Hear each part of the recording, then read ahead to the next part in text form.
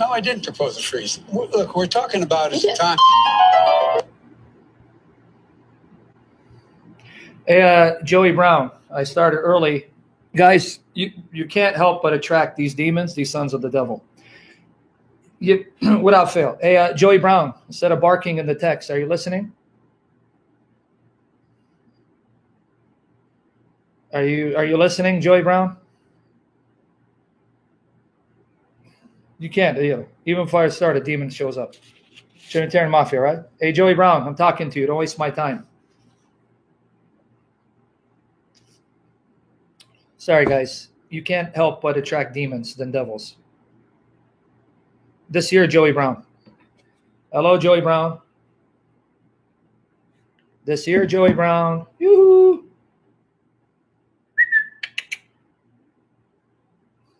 Can you guys hear me? Joey Brown, come here, girl. Can you guys hear me? Sorry. It does not fail. Okay. Joey Brown, can you get this guy? Hi, Boris Ducky. That's easy. We got another demon, Boris. Guy who's manifesting and foaming, and I got to muzzle him. Okay. Joey Brown. Hello, Joey Brown. Can you tell the guy I'm going to block him if he doesn't respond? Sorry, guys. Okay. No, you are a demon.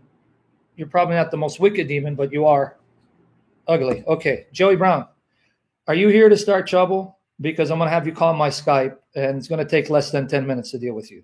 Are you here to learn? Okay. Joey, stop with the emotion. Wow. Wow. Jay, look at that. Wow. Oh. It doesn't work here. Okay. Joey, appealing to emotion doesn't work here. You're not going to get far with your silliness. Okay. If you're here to listen, do not use emotive language and call Trinitarians Trinitarian Mafia. See, if you're here to learn, you're not going to egg people on and insult them by calling them the Trinity Mafia. Okay? When you come in with that spirit, when you come in with that attitude, you're asking to get decimated. That's what you're asking for. I don't mind people coming in with objections, arguments that they want answers to. I don't mind. What I do mind, here's what I mind. Someone comes in my channel, starts attacking the brethren, starts attacking Trinitarians, start mocking their faith, mocking their God, and perverting scripture. That is going to get you a beatdown. Okay? That's going to get you a beatdown. You want to hear and learn? And if you want to ask me 50,000 questions and objections by the power of Jesus Christ, by the grace of God, I'll answer you and I'll show you respect if you show respect. Okay? Number one, Joey Brown, I don't know who told you we believe Jesus is the Father. Okay? Where did you get that Trinitarians believe Jesus is the Father? Guys, let me just help this man benefit. If he's sincere, I want to show him respect and love, and he can learn. Okay? Where did you get that Trinitarians believe Jesus is the Father? I read one of your comments. You said Jesus is God and he's not God the Father. That's what Trinitarians believe. Is that what you believe? Do you believe Jesus is God, but he's not God the Father? Okay, that's what we believe. So why are you attacking us and calling us Trinity Mafia? Who told you Trinitarians believe Jesus is the Father? You see? You came in here attacking, calling people Trinity Mafia, not knowing what they believe, assuming they believe something that they don't. And you see, and you wonder why we're getting angry and animated. No, we don't believe Jesus is three persons. We believe Jesus is God the Son. There's the Father, the Son, and the Holy Spirit. These three persons, not people, are the one God. You don't believe Jesus is the Holy Spirit, right? You don't believe Jesus is the Holy Spirit, right? The Holy Spirit is not Jesus, right?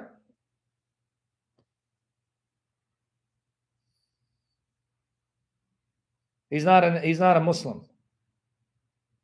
Yeah, Sean, hold on, brother. 1 second. Okay, so that's right. So he represents Jesus, speaks on behalf of Jesus. He's not Jesus, right, Joey? He represents Jesus, speaks on behalf of Jesus, but he's not Jesus, right? He's a Trinitarian. He doesn't even know it. Just wait, guys. Let me just address what he's saying, because this guy confused me. I'm thinking he's going to attack the Trinity. Okay, so Joey, you know you're a Trinitarian? You know that, right? That's what the Trinity teaches, what you just believe. So why are you attacking Trinitarians for believing what you believe?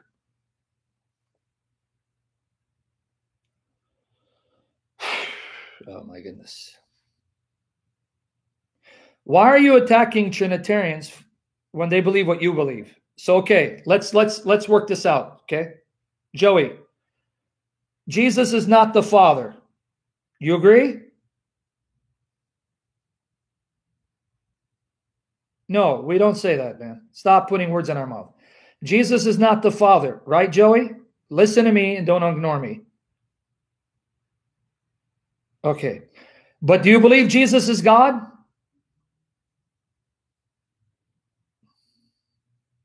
Okay.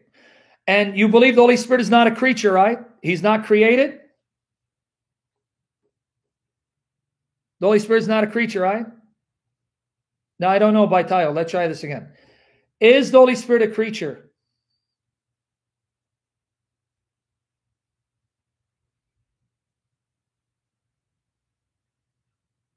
Thank you, Joey. So the Holy Spirit is not a creature. He's eternal. And Jesus is God in nature. He has the attributes of God. Does Jesus have the attributes of God, even though he's not the Father? Okay. So do you believe Jesus has the attributes of God, even though he's not the Father? Yeah, whatever literal means in your own mind, you don't even believe that. But anyway, is Jesus God in nature without being the Father?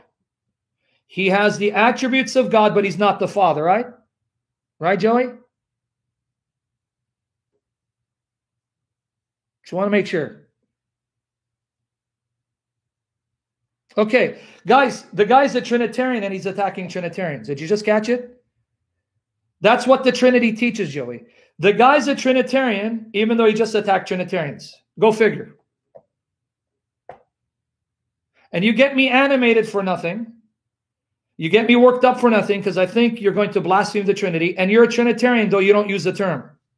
Because Stephen, he doesn't know what the Trinity means. He doesn't use the term. He wants to stick with biblical language, but that's the Trinity. The Father is not the Son.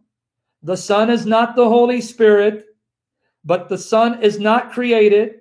And Jesus is the Son who has the attributes of God. That's the Trinity.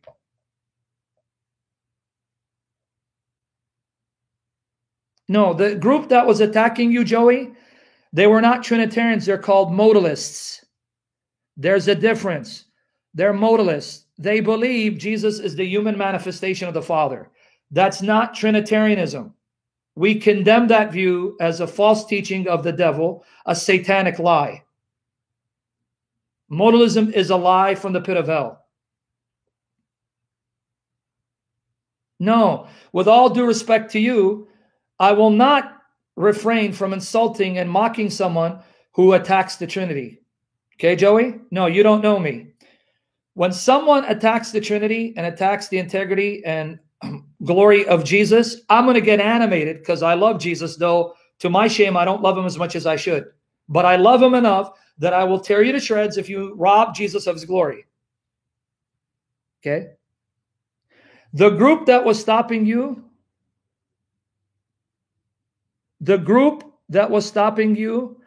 they are called modalists. They're not Trinitarian. Are you listening, Joey? The group that was attacking you, they're modalists. They're not Trinitarian. They believe Jesus is the human appearance of the Father. They believe Jesus is the Father in human appearance. Are you with me there, Joey? Don't confuse us with them. They're heretics. You're a Trinitarian whether you realize it or not.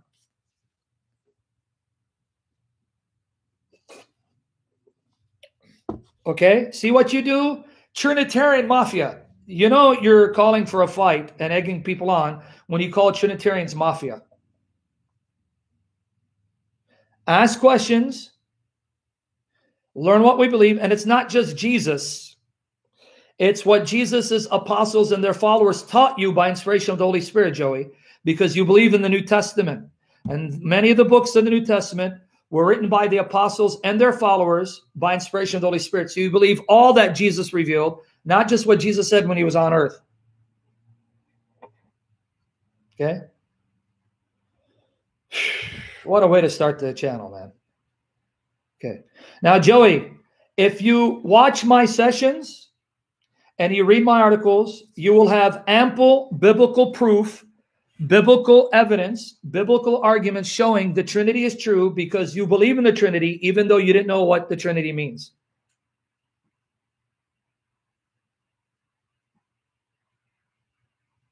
You with me there? You get me animated. I'm already feeling like I'm going to have a heart attack and be with Jesus sooner than later. And David Wood is a Trinitarian, Joey Brown. John, now let me answer John's question. Hold on. Depends on what you mean by subordinationism, John. You're throwing out a term, John, and assuming there's only one definition of subordinationism. What do you mean by subordinationism, John?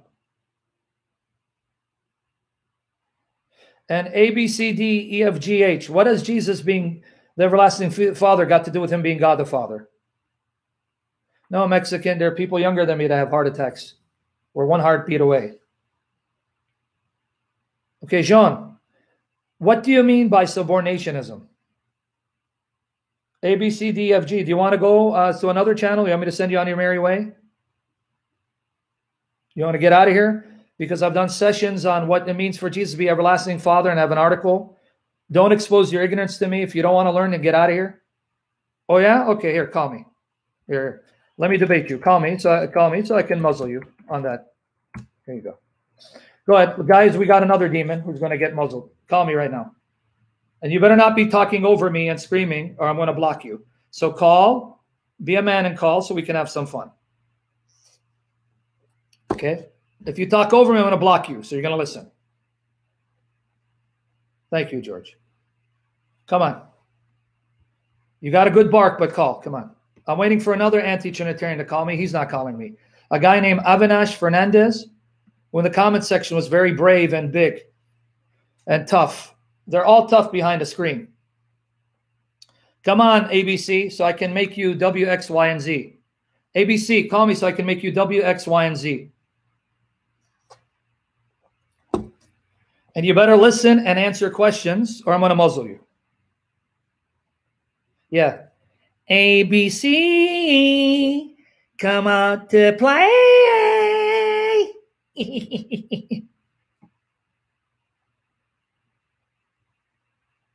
Waiting. Are you going to call me ABC so I can make you W, X, Y, and Z? Are you going to call or are you wasting our time? Tell me what you're going to do because I need to begin. I don't have time for kids. My time because I got to go live stream with Al. Are you going to call ABC?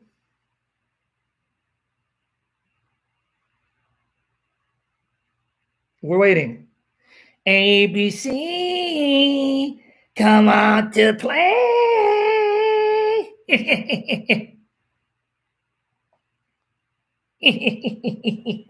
Come out to play, ABC.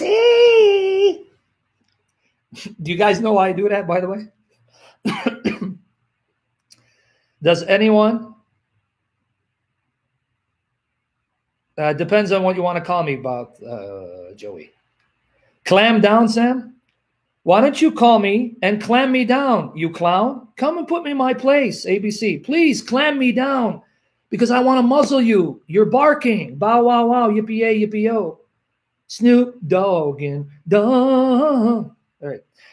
I do that because we got some nuts, some anti-Trinitarian heretics, sons of Satan. They take clips of me and they post those clips and say, look, Sam's manifesting. He proves he's demon-possessed. There was this one modalist, heretic, anti-Trinitarian, Sam manifest that he's got a demon, right? So I want to keep their YouTube channels relevant. So here, you anti-Trinitarian dogs, and that's what you are. You're dogs. When you attack the Trinity and mock the true Jesus and pervert the scripture, no matter how many times you've been corrected, then you are truly from the pit of hell. Satan is truly your father. You are dogs that need to be muzzled and not be given anything that is sacred. So for you dogs, here, I'll give you some clips. ABC, come out to play. Manifesting. Teaching.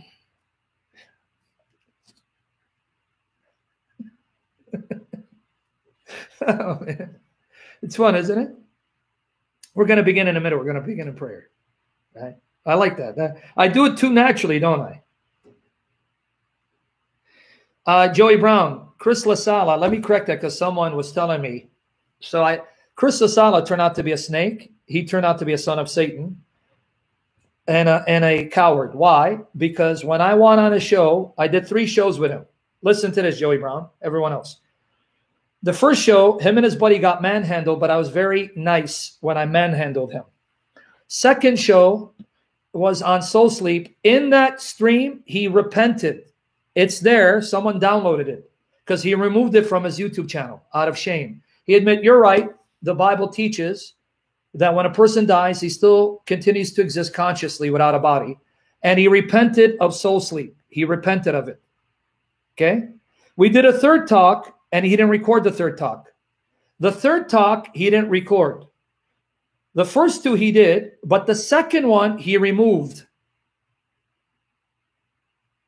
A certain historian, do you understand when you want to bark like a dog? Ya kalba mukhramma. You understand you're going to embarrass yourself because you got Orthodox and you got Catholic that think the Assyrian Historian Church is a bunch of heretics because you were condemned as heretics. So you shouldn't be talking about apostate. Ya kalba mukhramma. You're a disgrace to the church and to the blood of the Assyrian martyrs because you're a dog that you bark. Because if you're going to go by that standard, the Orthodox Church and the Catholic Church condemned you because you denied that Mary is the mother of God, and they accuse you of believing there is 2 persons. Ya kalba mukhramma. Someone who lives in a doghouse needs to stop barking when he's teethless. Ya kalba mukhramma. You wicked dog. I'm ashamed that you're Assyrian. And I'm going to prove it to you that so they can muzzle you. The Orthodox here and the Catholic here. Is it not true that the Church of the East, called the Nestorian Church, is condemned as heretics? Anna Groen, can you tell this dog, who's a fellow Syrian, that I'm embarrassed for, that his church is condemned as a heretical church? Ya kalba mukhramma, you're a disgrace to your mother. I hope you see me face to face and talk tough to my face. Don't be a tough guy behind the screen with a fake account. Kalba mukhramma, disgrace to my people and to the blood of my martyrs, the Assyrians. You try to be nice to these dogs and they bark. Yeah. And he has the audacity to call the Protestants heretics, and yet he knows that the Orthodox Church, the Catholic Church, even the Coptics condemn his church because the Assyrian Church refused to call Mary the mother of God. They said the mother of Christ. And because they're accused of believing in 2 persons. And I'm not saying they're right, but when people live in glass houses, they're the last ones to be throwing stones. Ya kalba mukhramma, Assyrian Nestorian, change your name. You're a disgrace to the Nestorian Church and to the blood of those martyrs. Iwat kalbit satana ya mukhramma. And you're not a man, you're a man behind the screen. Give me your name so we can know who you are if you see me face to face. Coward. Anyway, sorry guys, the demons are manifesting. Fellow Assyrian from the church of my parents and my ancestors, and he comes in here and he accuses me of being a heretic.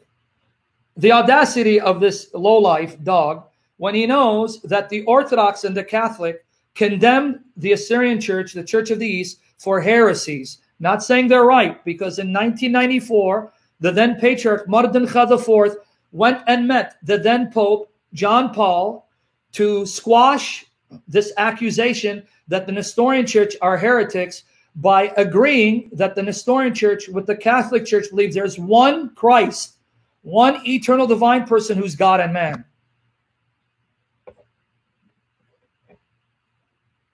No, actually, Wiser Green, you have no idea what you're talking about. Wiser Green, do you want me to educate you and show you have no clue what you're talking about? That the title Mother of God is biblical. It is based in Scripture. It's taken from Scripture. Wiser Green? No, Joey's not a oneness. He's not. He just said Jesus is not the Father. Okay, folks, I don't want to play with these dogs. If you're a dog here, you're going to get muzzled and sent back to the doghouse. I don't have time for you kids. I don't have time for your kids. For you kids.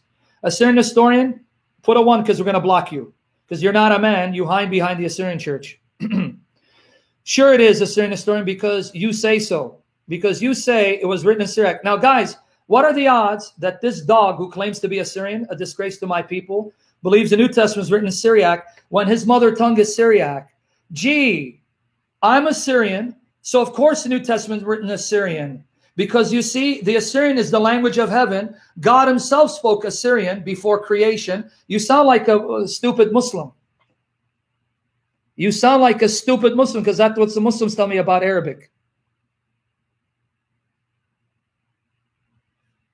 Disgrace to my people. And I just want to say to the Assyrians here and to the Assyrian church, I don't intend this to be an attack on any of you or to dishonor any of you. Wiser Green, do you understand what Mother of my Lord means in the context of Luke 1? Or do I need to educate you and school you? Hold on, I'm going to have a field day. In fact, Wiser Green, can you call me so we can have a conversation on this to show that you're biblically illiterate and you don't know what the Bible teaches? Can you call me? Because I'm going to make an example out of you. What did Elizabeth mean when she called Mary the Mother of my Lord in the context of Luke? Are you ready? Can you call me?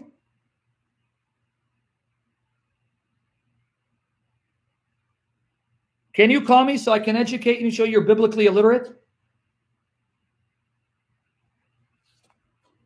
Hold on. Let me just deal with this guy who thinks he knows his Bible. Can you call me? Yes or no, Wiser Green? Are you going to waste my time or are you going to call me?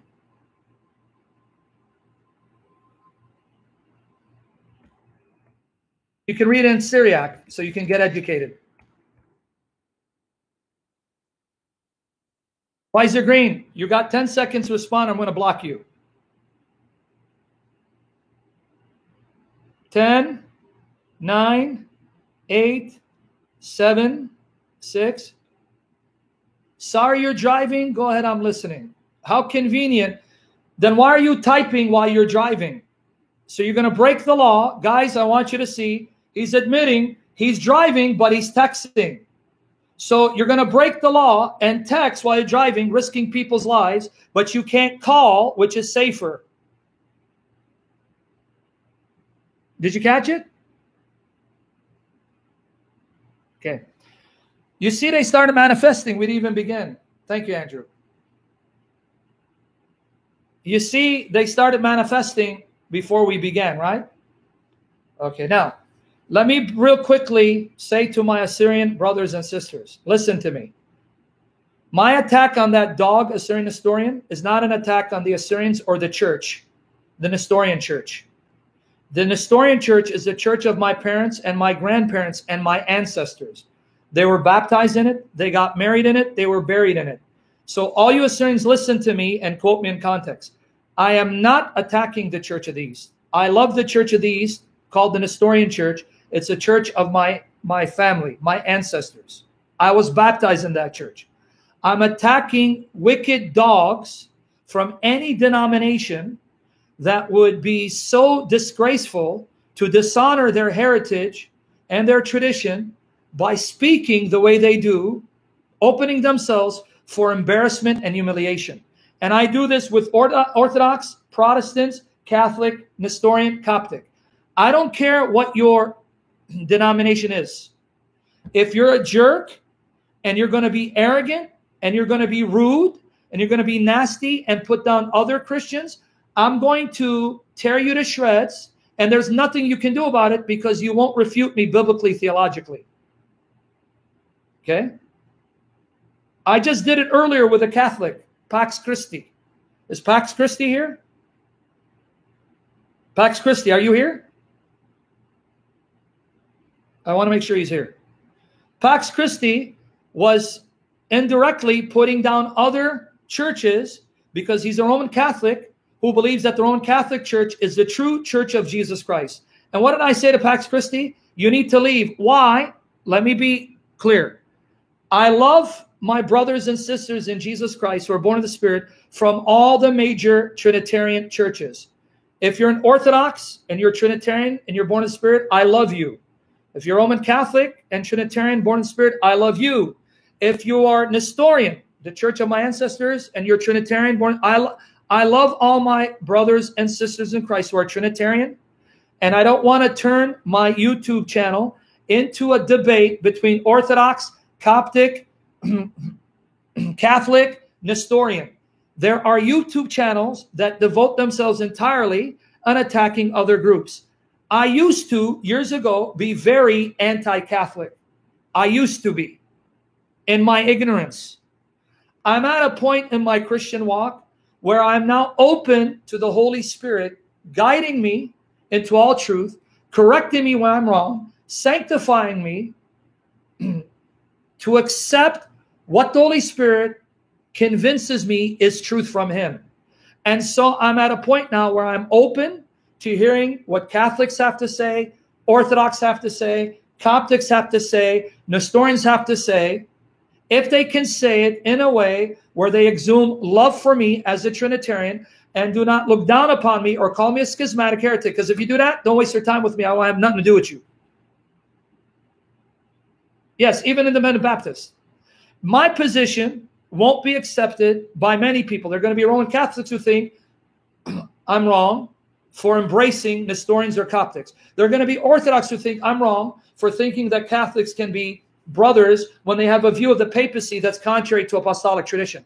Friends, this is a debate I won't settle for you. This is a debate no one is going to settle until Jesus returns. Because to this day, you have Orthodox channels, YouTube channels. One of them, I forgot the name of it. Is it Orthodox Apologetics? Where they're doing series showing that the papacy is based on fraudulent documents that were concocted to give the Pope an authority that he never had. And then you have Roman Catholic apologetic channels showing that the Orthodox are wrong for breaking away from the church and denying the primacy of the Pope. And then you have Coptic channels saying that their view of Christ and how the natures relate is the correct historic apostolic view, and all other views are false. Right? You know what I'm talking about, right? You know what I'm talking about. Am I lying, Orthodox? You are Orthodox.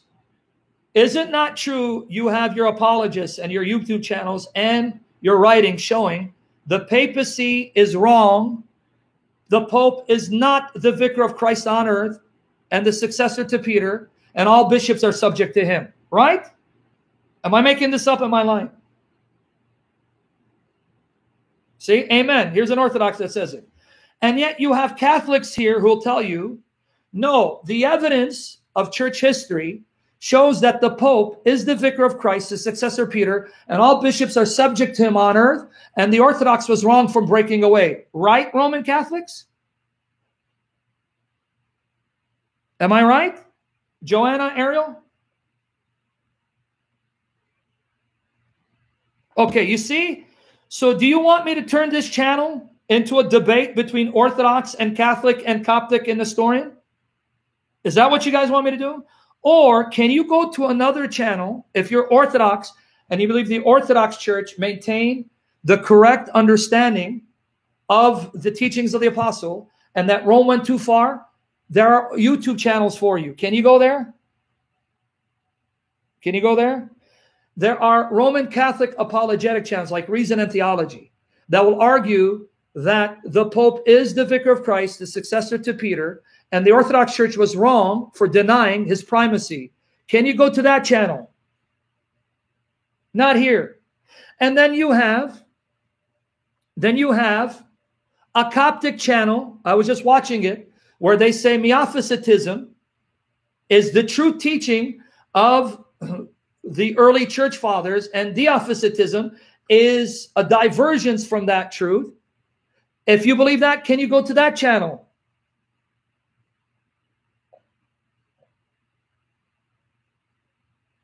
Can you go to that channel?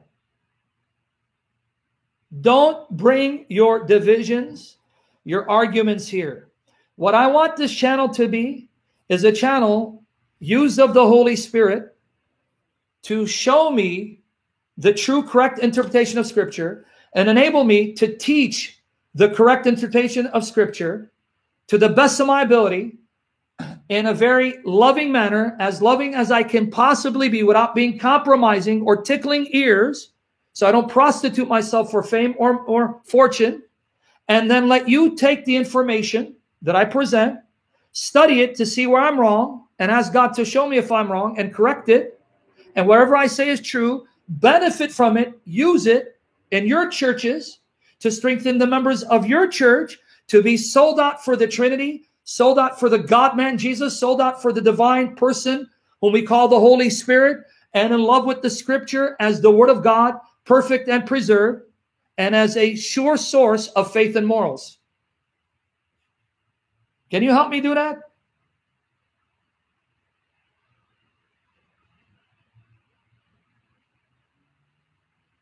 Can you help me do that? Okay. And you see, and you guys got to admit, I'm very fair. I equally offend every major branch of Christianity. If we get an Orthodox who's a jerk, I attack him. If we get a Catholic who's a jerk, I attack him. If we get an Assyrian historian like that jerk, who should remove his name, he's no Assyrian, he's no Nestorian, he's a disgrace to my church and to my people and to the martyrs of my people, I attack him. I'm an equal opportunity hater, and I attack everyone equally because I hate everyone equally.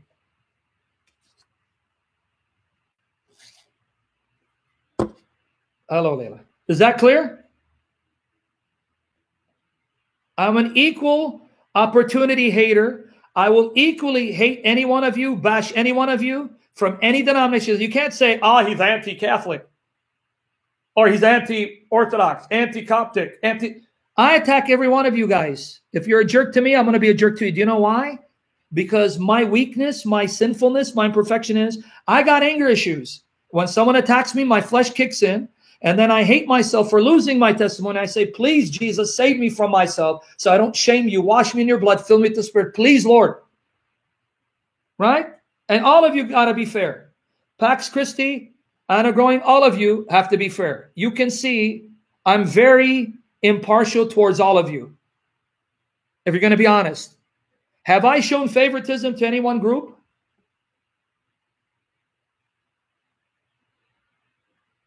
Have I? That's it. Thank you. Now, the purpose of the session was I was inviting a Jehovah's Witness heretic, a heretic who was running his mouth in the comment section. Pax Christi, you actually did. Earlier in the beginning, don't argue with me, friend. Please don't argue. In the beginning, you were telling someone, the Roman Catholic Church, you used the word Catholic, you said Ignatius is Catholic, and the Church of Christ is Catholic, meaning Roman Catholic. And I said, don't do that here. Do you know why? Okay. Guys, there is a reason why I'm taking 20 minutes to go on this rant, because I want to help you to help me, to serve you to the best of my ability for the glory of Jesus and the power of the Holy Spirit. Okay, now, Anna and the Orthodox here. Pax Christi, listen to this. The Orthodox here, can you put a 1? I have a question for you, Orthodox. I have a question for the Orthodox here. Okay. The Orthodox, when you find in the writings of the Church Fathers the mention Catholicos, does that mean the Roman Catholic Church and or the Pope as the Vicar of Christ, successor to Peter, or is that simply language meaning that the true Apostolic Church is universal, it's located everywhere?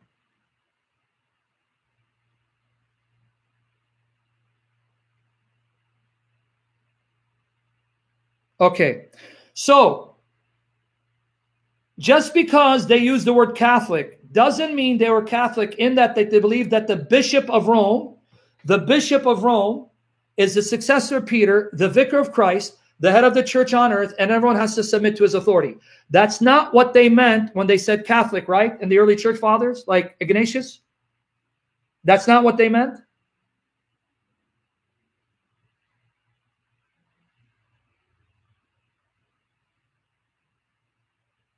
Okay. So Pax Christi, you just answered your own statement. Then why do you come in here talking about the Catholic Church when you meant Roman Catholic? Don't lie to me, because you're Roman Catholic and you're trying to prove Ignatius was Roman Catholic as opposed to he was Catholic in the sense that he believed the Church of Jesus is universal, because the apostles went out throughout the entire world by the power of the Holy Spirit, establishing the Church of Jesus Christ on earth.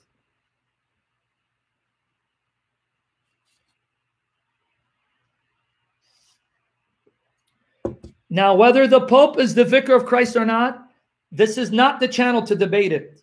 Let me repeat it again. This is not the channel to debate it. There are channels, Reason and Theology, Jay Dyer, who's a convert to the Orthodox Church, a brilliant Christian philosopher. Go there. They debate these issues. I'm not here to debate those issues because, number one, I'm not qualified to debate these issues. I'm not an expert on church history. I'm a student who depends on the experts to learn, which is why I listen to a variety of voices. Now, Pax Christi, because you want to play games with me, brother, do you believe the Pope is the vicar of Christ on earth and the successor to Peter, and that all bishops must submit to his authority?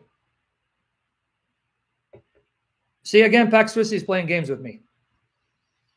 Yeah, I'm going to have to block you, Pax Christi. Pax Christi, do you believe, and does Vatican II deny, that the Pope is the vicar of Christ on earth, the successor Peter, and all bishops are subject to him? Okay, Sharbo, God bless you, brother. And I'm not saying you're wrong or right. It's okay. So Pax Christi, you just said yes. Guys, he said yes. So can you stop the game?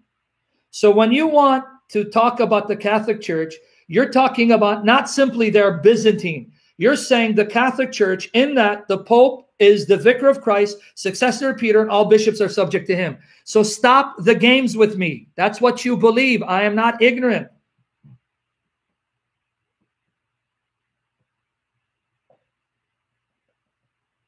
Okay? You see, he still wants to tap dance. Every bishop is the figure of Christ. You know what I meant by the term vicar of Christ, meaning that he is supreme. All bishops are subject to him.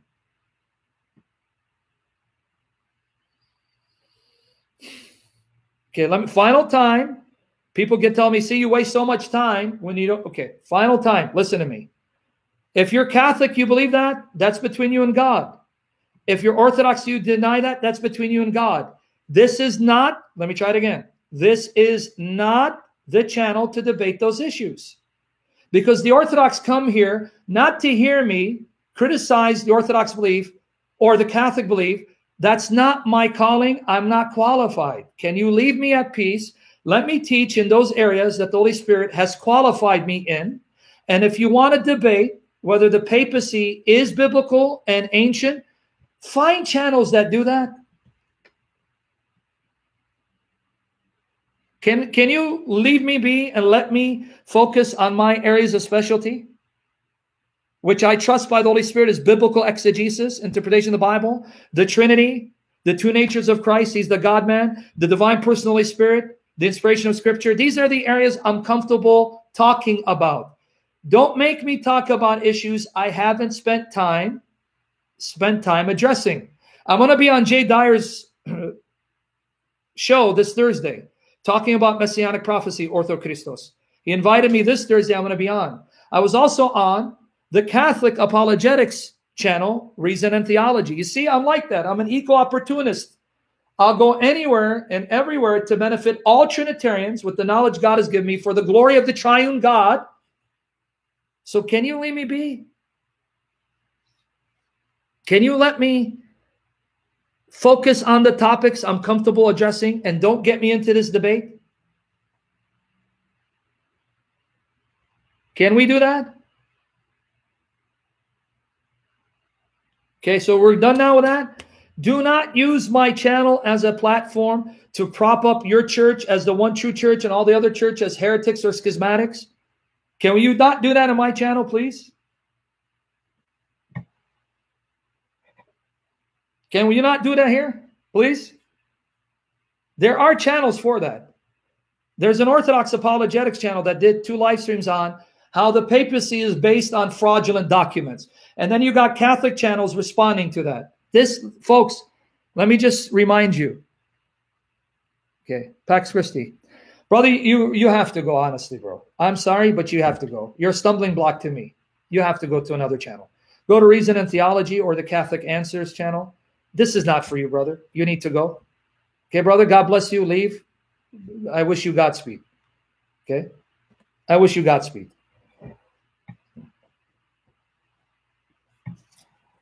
Thank you, Billy Mandali. I like that. The Jeet Kune Do. All right. So now, guys, I wasted 40 minutes of your time, and I hope it wasn't a waste. I wasted 40 minutes of your time to try to let you know, don't use my channel as a platform to prop what you believe at the expense of other churches. Don't do that. It's sad that I, someone who's not Catholic or Orthodox Coptic, I'm more zealous in defending these other churches, right, from the accusation by one particular group of being heretics or schismatics. And it's ironic. If you had asked me 20 years ago, I actually would be refuting, let's say, an Orthodox attacking a Catholic or a Catholic attacking Orthodox. I'd say, you're nuts. I would tell you, you're nuts. And here I am doing it right now.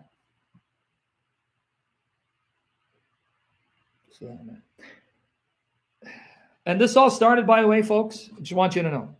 This all started because of that Assyrian historian. To my fellow Assyrians, you are my people, you are flesh of my flesh, bone of my bone, because we are Assyrians. And I love you. And I love the Assyrian church. I love the church of my parents and my ancestors. My church gave up many martyrs for the glory of Jesus Christ. And I will never dishonor that church. I will never disrespect that church. I will never do it. I'll die before I do that. And I'm not saying it in front of you because I want to be a crowd pleaser. I love my church, the Church of the East, the church of my ancestors, the church of my parents. I'm about to cry because that's the church my mother got baptized in. That's the church my mother got married in. And that's the church my mother was buried in. That's the church that my mother baptized me in. It's the church of my ancestors. It's a church of my parents. I love that church. I love my people. I love my parents. My attack was on this jerk giving the Assyrian historians a bad name. Giving the Assyrian historians a bad name. Don't you call yourself Assyrian or an historian if you're a jerk and you're a nasty jerk that's going to bring people to attack the church of my people, the church of my parents and my ancestors. Okay, so with that said, let's begin. The church where my beloved mother was baptized, where she was married and buried. Okay. The church that gave up hundreds of thousands of martyrs for Jesus. Folks, let me remind you, Orthodox, you remember the Armenian, Assyrian, Greek genocide. See, Anna just took it out of my mouth. Anna just took it out of my mouth. Do you think the Muslims differentiated between the Assyrian church and the Orthodox? See, Anna, just confirmation. Do you think when the Turks and the Kurds slaughtered those beloved Armenians, slaughtered those Chaldean Catholic, the Assyrian Nestorians, slaughtered the Greeks, they said, oh, hold on, excuse me, wait, you're an Assyrian historian? Oh, you're not true Christian, put you aside. Oh, or they slaughtered all of them equally because to them, they were all Trinitarians who believed in the God-man, Jesus, and the Bible is God's word. The Muslims didn't take a vote. Hold on. How many historians here? Oh, wait. The Orthodox and the Catholics say you're heretics, so you're not true Christian, we'll put you aside. Did they make that distinction? Did they make that distinction? It wasn't just 1.5 million Armenian. It was Assyrians and Greeks involved as well. It's the Armenian, Assyrian, Greek genocide. Let's not go that far. Just a couple of years ago, was it in Libya? How many Coptic Christians were beheaded on camera by the Muslim jihadis? Do you remember that? How many did they record in orange jumpsuits where they put the knife to their neck and beheaded them on live camera? And which one of those Christian Coptics denied Jesus? Not a single one. Not a single one. You can even hear them before they die saying, Hallelujah, Bismi Yasuh, glorifying Jesus with their last breath. And you want me to believe that Jesus did not honor the blood of those martyrs who were Trinitarian and believed Jesus is the God-man, just because of your sectarian bias and differences? Really? You want me to believe that? Come on, man. Enough of this. Yes, well, we're not attacking all the Turks, Anna, obviously. We're not. Hatun is a Turkish warrior for Jesus. Endor is a Turkish warrior for Jesus. Now, it doesn't help that Endor does look like a big turkey, but that's not because he's from Turkey. He just looks like a plump turkey. But anyway, are we ready now? Woo. Should I have Protestant edit the first 46 minutes, cut that out, or should I just keep it intact? ABC, you're the one who just denied that Jesus is the Son of God. You said he's the Father. And now you're telling me be Catholic?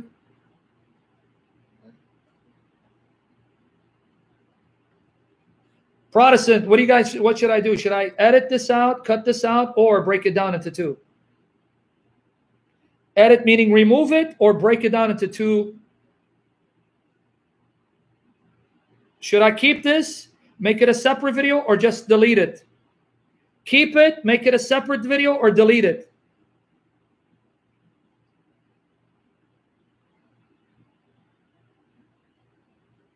Okay.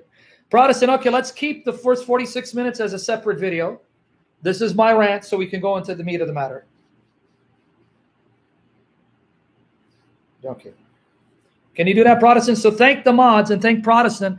He's the professional guy. He knows how to do all this stuff. Yeah, and yeah, Turb gave a good suggestion.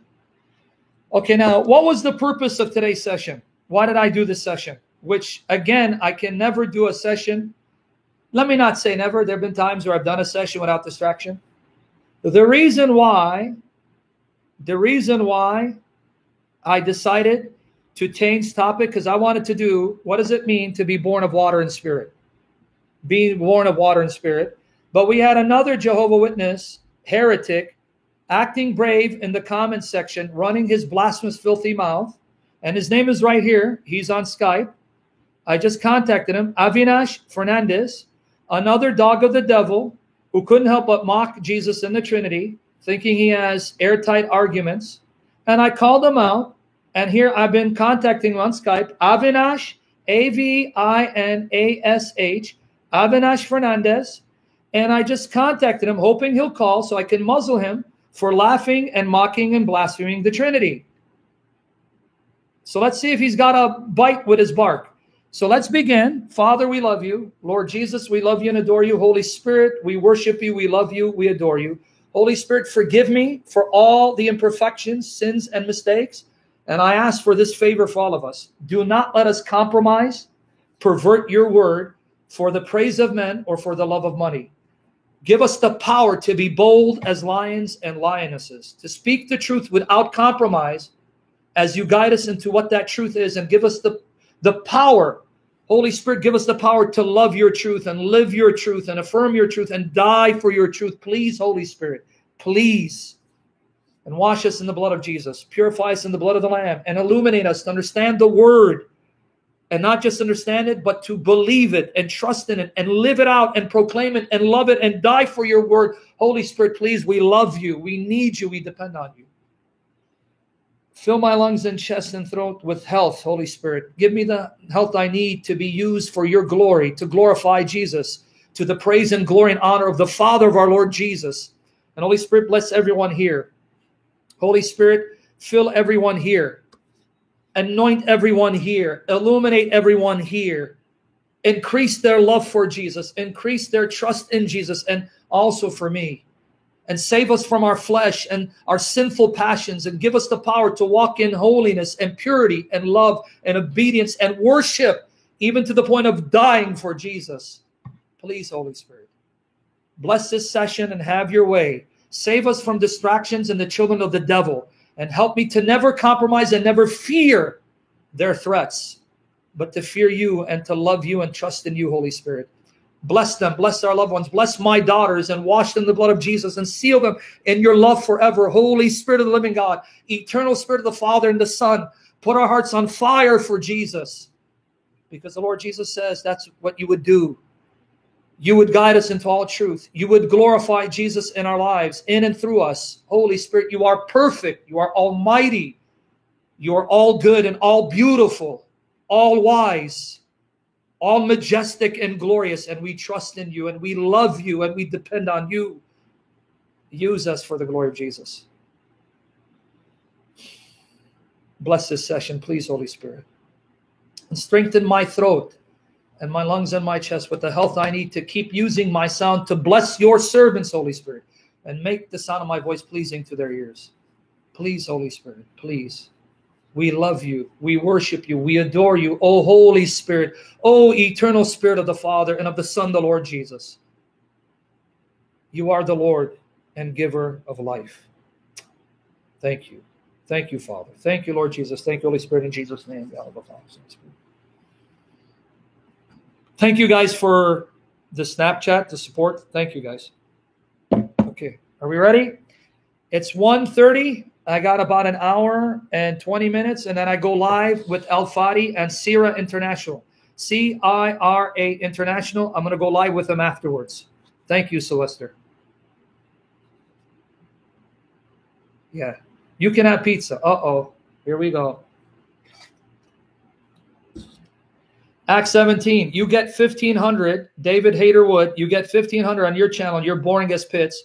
Glory to Jesus. I'm getting close to 300. Hopefully by the end of the year, I'm going to be up to 1,000. In Jesus' name, for your glory, Lord Jesus, as you keep us holy, pure, and in love with you and provide.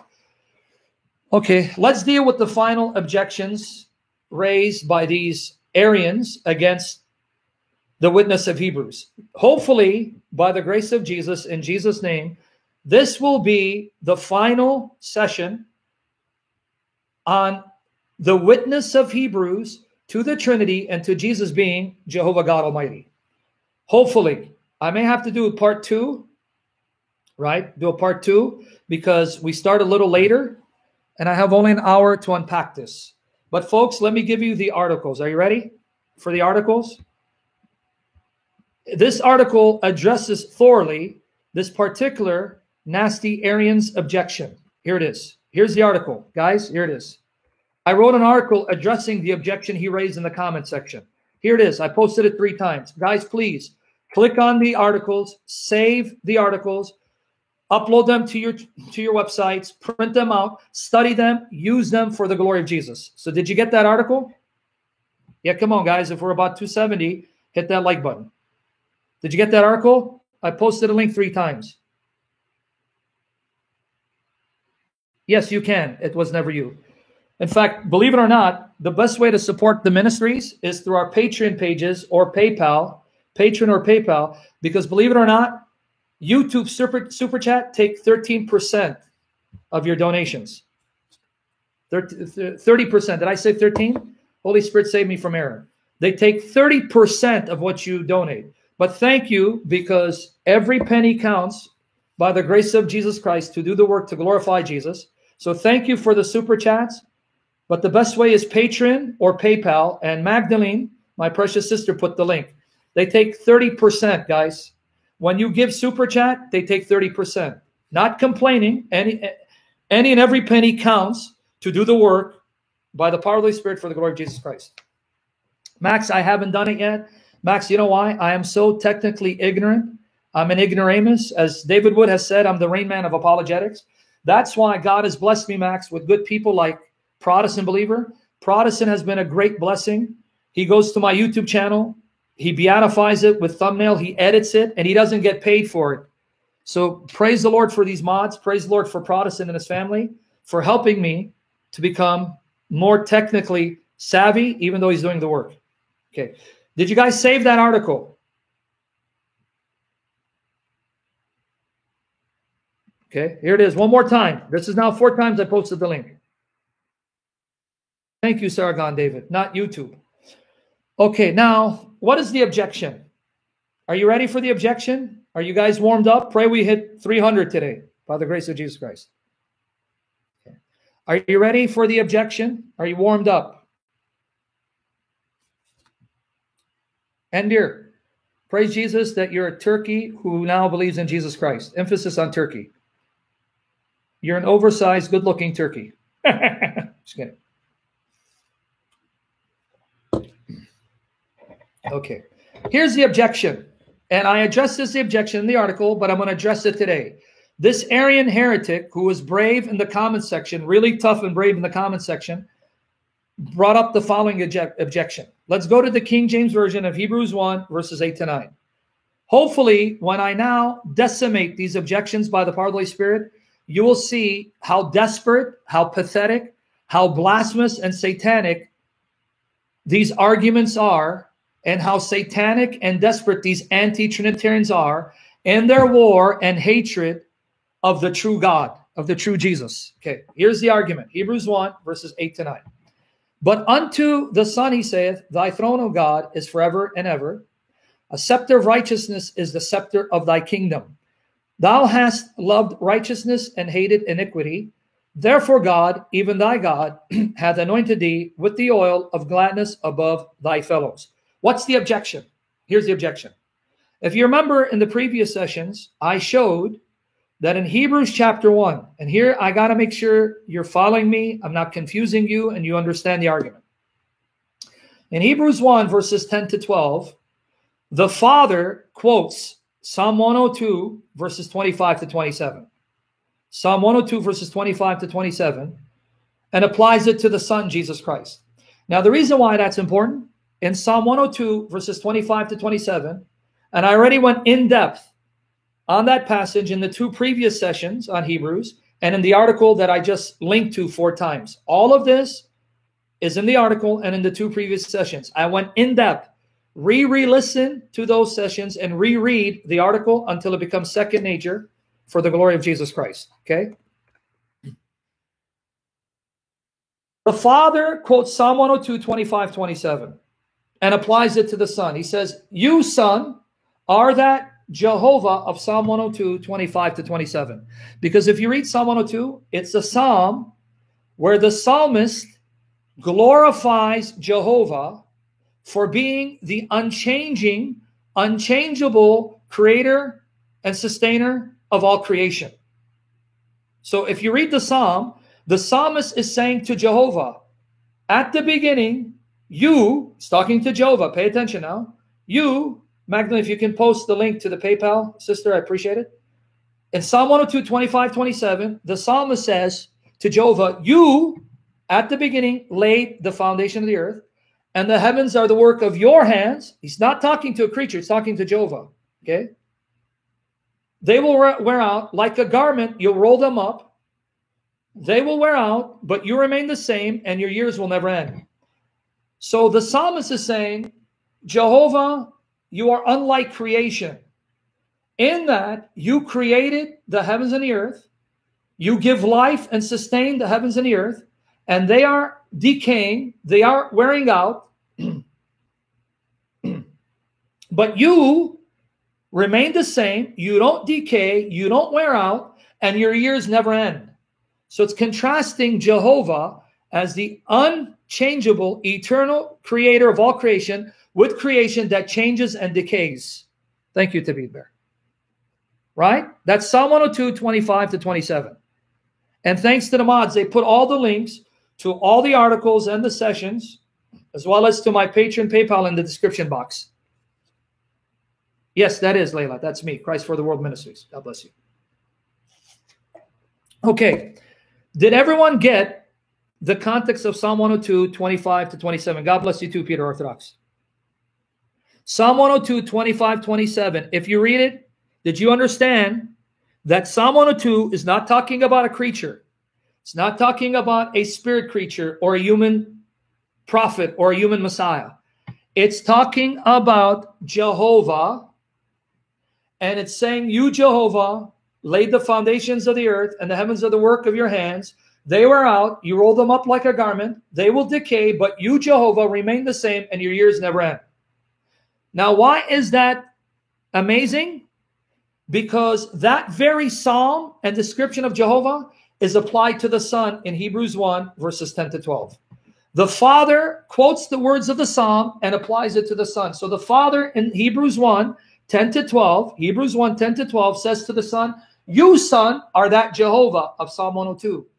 You are that Lord that laid the foundations of the earth, my Son. The heavens are the work of your hands, my Son.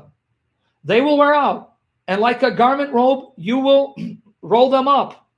They will decay, but you, my Son, remain the same, and your years never end, my Son.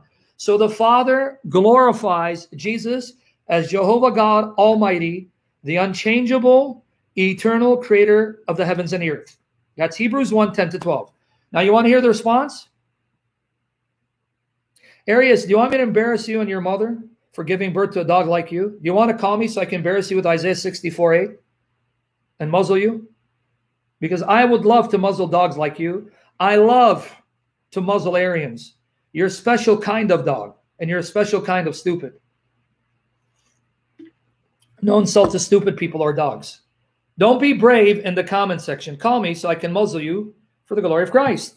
Okay, now, I know they are, Sargon. What can I do? Because even the Bible describes these wicked, filthy demons as rabid dogs, as untamed dogs who are good for nothing but destruction. Okay, now you want to hear what the objection is? What's the objection to that? What do you think the Arian objection is? And by the way, folks, when I say Arian, let me explain my terms. Bear with me as I try to educate you by the power of the Holy Spirit, because my focus in these sessions is to be used of the Holy Spirit to take you to a higher level of learning, as the Spirit takes me to a higher level, to see the depth of Scripture, the beauty of Scripture, the majesty of Scripture, and to be in awe of the God of Scripture. Okay? Yeah, this dog is barking. So can you muzzle him and send him on his merry way? Simon, wait, Simon. Are you holier than Jesus, Simon? Hold on. I'm going to muzzle another dog. Don't block Simon. Simon, are you holier than Jesus? Simon, are you holier than Jesus? Simon, answer my question quickly. I'm going to block you. Did Jesus in Matthew 7:6 call unbelievers and blasphemers dogs and pigs? Matthew 7, verse 6. Did Peter, an apostle of Christ, call heretics, apostates, dogs and pigs? 2 Peter 2:22. So why don't you shut your mouth, stop pretending to be holier and more spiritual than me, and don't ask me, why am I calling human beings dogs when Jesus and his apostles called heretics and blasphemers dogs and pigs? Can you now shut up and stop pretending to be holy and spiritual before I end up embarrassing you? Okay, Simon? Now tell me how stupid you feel, Simon. Are you a special kind of stupid or just average stupid? Don't you love it, guys? Come on. Orthodox Christians, Catholics, you got to love my style. How many teachers do you find like this? Come on now. Come on. In fact, hold on. Yeah, please leave and don't come back, Arbor Dan, before I muzzle you too. I'm leaving. All right, now. Hold on, guys. Okay, watch here. You guys remember my friend Tony T? See, because I spend most of the time alone, okay, most of the time alone, I started now having conversations with the walls. This wall over here, I call him Tony T. This wall over here, I call him Jimmy John, because for some reason when I get hungry, I always look to this wall when I'm starving. And I love submarines. So Jimmy John started flashing in my head as I started talking to Jimmy John, right? So that's Tony T. That's Jimmy John. And sometimes I forget my buddy's name over here. forgive me because I spent so much time looking this way and this way. What's your name again? What was your name? Louisa? All right, Louisa. No, it can't be. We got a Louisa in the chat. But hold on, I want you to say, hey, Tony T, what's up, homie? Home Slash, what's up? You got to admit, man, I throw down, don't I? I notice every time I say something, you be laughing, but for some reason, he's always quiet. Is it because my back is to him? It's okay, Jimmy. There. I promise you, I will never eat Subway again. Make you happy? You know, you're my homegirl. My homegirl, Jimmy J. Okay, Tony, what's up? Hey, remember, you owe me for going out with my lady Naomi? Because that wasn't something you should be doing, homie. All right. Talk to you later. All right. Okay, we ready?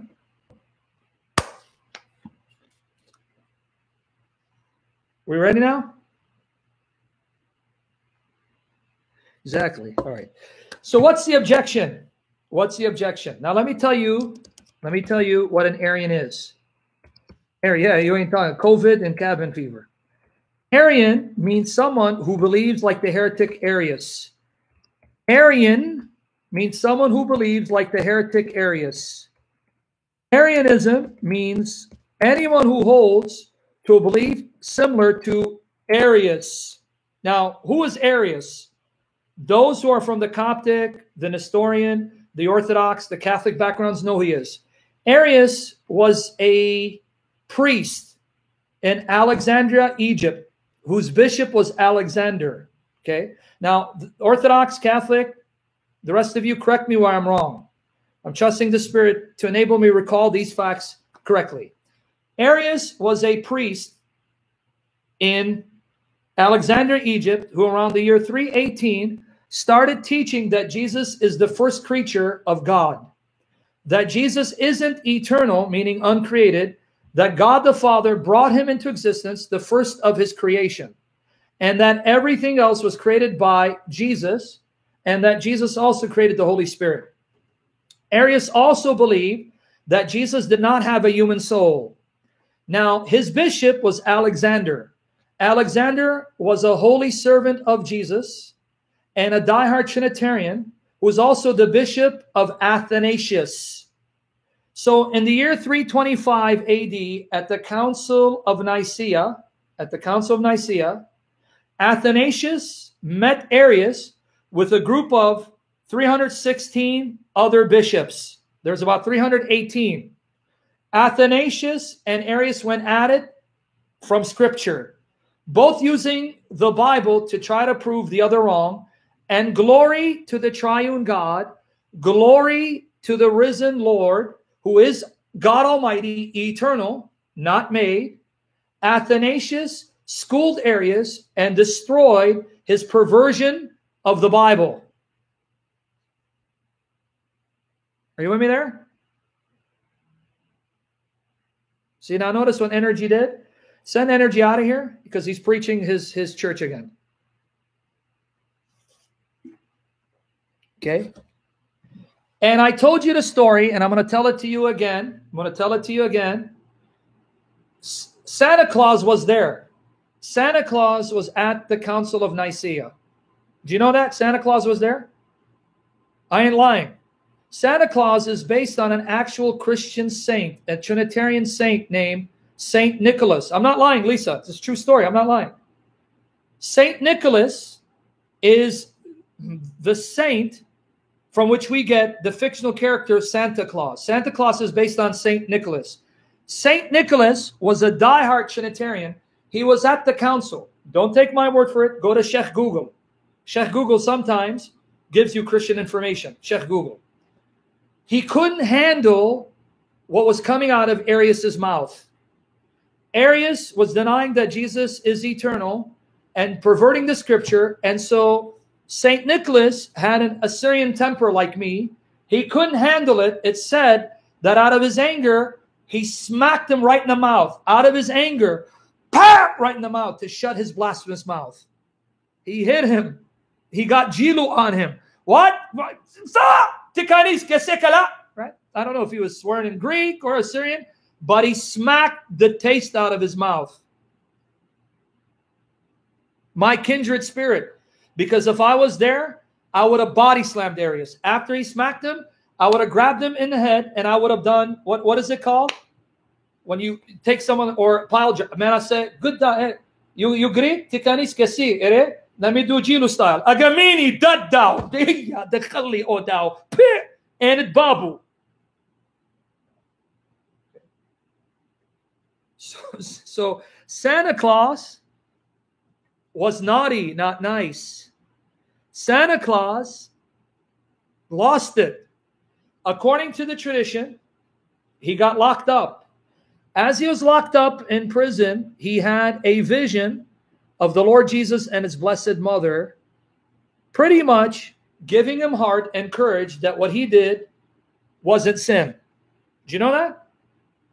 And there's no reason to deny the tradition.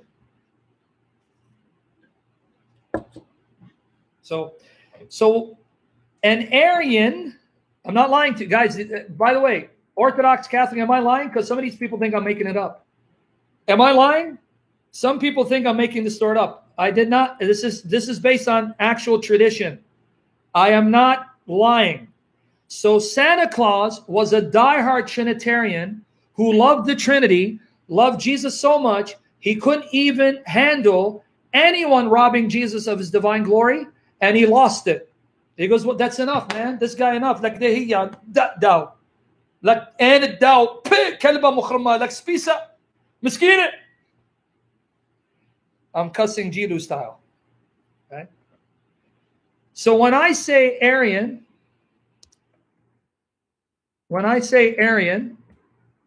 this is what I mean. Arian means someone who believes like Arius. Someone who believes like Arius. What did Arius believe? He believed that Jesus is the first creation of God. Thank you, Phil Khuzam. God bless you. May the triune God shine his face on you and your people and all Trinitarians all over the world for the glory of Jesus. Okay? Yeah, that was his first Christmas present. The first Christmas present that Santa Claus gave was a smack across that blasphemous mouth. You better watch out. You better not pout. Oh, wait. You better not shout. You better not shout. Man, I don't remember the Christmas song. I'm telling you why. Santa Claus is about to smack the taste out your mouth.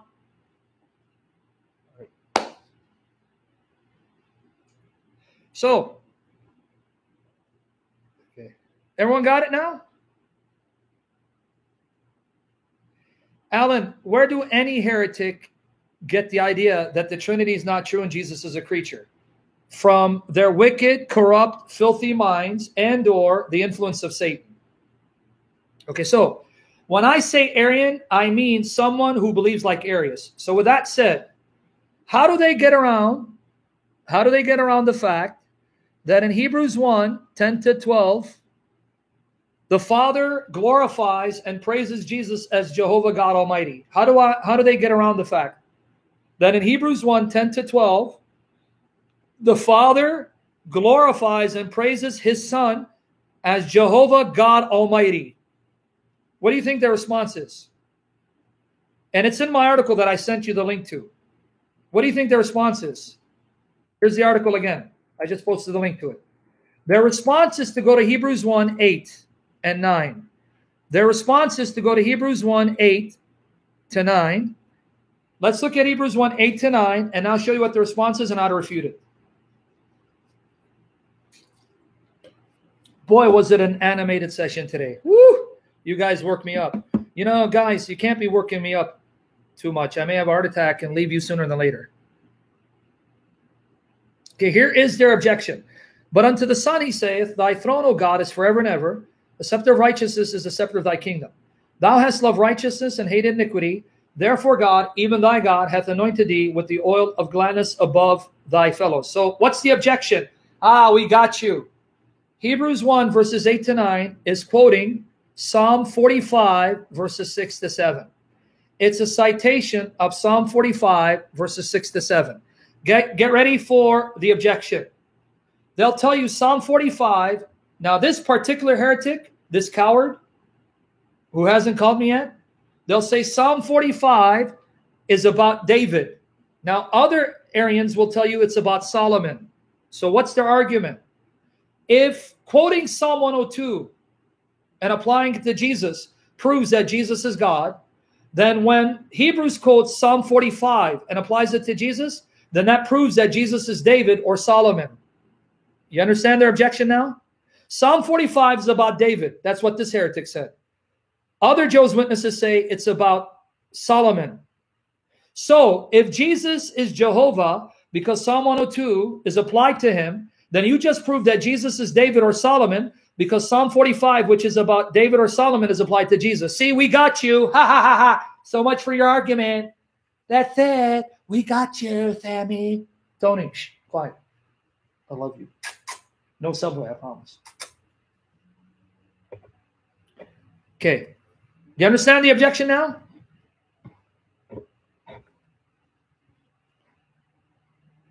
Okay. You see how they stumped us? That's it. Surprise, David. Surprise, David. Oh, you beast. Surprise. Right. Do you see how they get us now? So if Psalm 102 is referring to Jehovah and applied to Jesus, and that means Jesus is now Jehovah, then Psalm 45, it's either about David or Solomon, and since it's applied to Jesus, that means you have to argue that Jesus is David or Solomon. Gotcha. Now, if you understand the objection, are you ready for the decimation of it?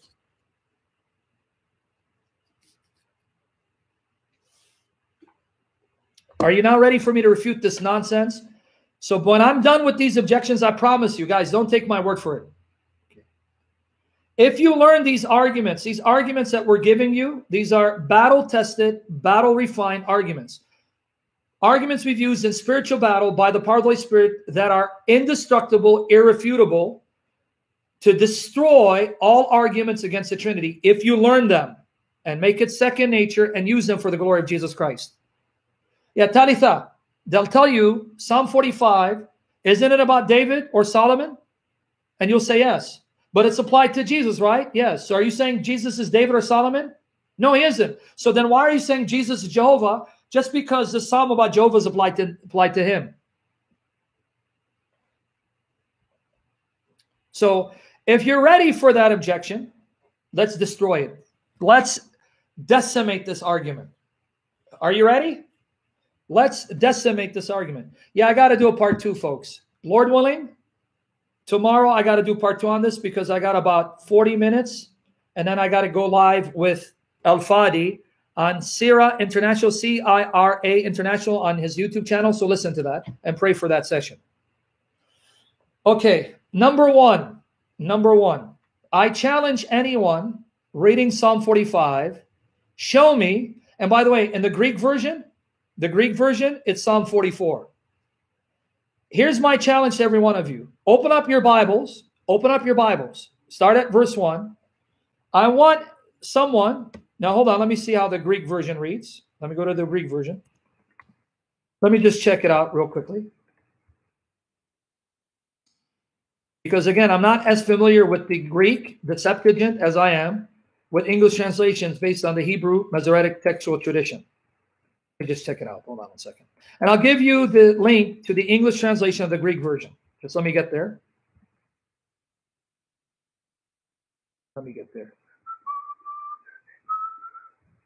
Okay. Here's my challenge for every one of you. Here is the English translation of the Greek version. I want someone to show me where in the Psalm does it say this is speaking about David or Solomon? Show me where the king is said to be David or Solomon. Show me. I'm going to give you guys a minute. Where is the king named? Where does it say this is about Solomon on his wedding coronation, wedding festival, or David? Can someone check real quickly? I don't want you to take my word for it. Go and see, where is the king named?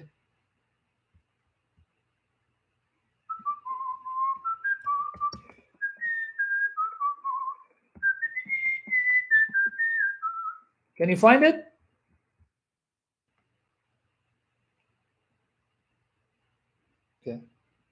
No, not so much it's about Jesus. What I want you to see is, where does this psalm mention the name of the king? It doesn't.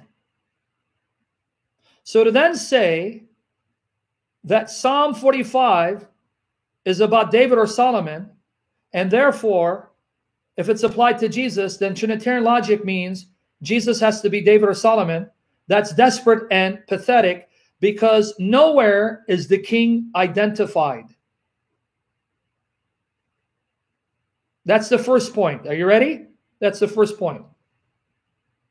So how are you going to tell me that my method of interpreting Psalm 102 ends up proving Jesus is David or Solomon, because Psalm 45 is talking about David or Solomon, and now applied to Jesus, so that if I'm consistent, I have to now say Jesus is David or Solomon.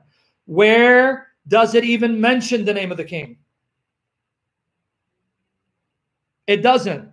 So that pathetic objection goes out the window. Number two, here's the second problem. Here's the second problem. Are you ready for the second problem? Are you ready for the second problem? Let me know if you're ready.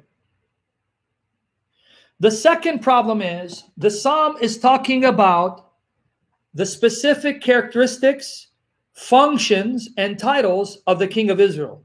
Okay, this, you got to get this point.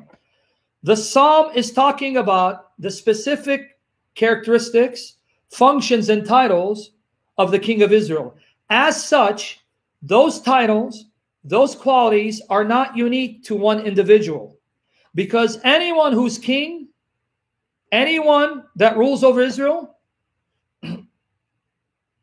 will, by nature, share in those qualities and functions. In other words, it's an office shared by many, not an office limited to one person. So if you are king of Israel, then anything and everything said about the king will apply to you, because kingship is not unique to one individual. Being the king of Israel was a privilege given to David and his sons. As such, it's not a privilege given to only one person. It's like the president of the United States. Just because Donald Trump is the president doesn't make Donald Trump Barack Obama. Just because Barack Obama is the president doesn't make him George Washington, because the office of president of the United States is occupied by many people. It's not unique to one individual. Exactly, Christos Anesti. And it's also a psalm celebrating the wedding feast of the king of Israel with a particular bride from the daughter of Tyre. Now, unless you want to show that only one king in Israel's history married a daughter of Tyre, you're getting pretty desperate, aren't you?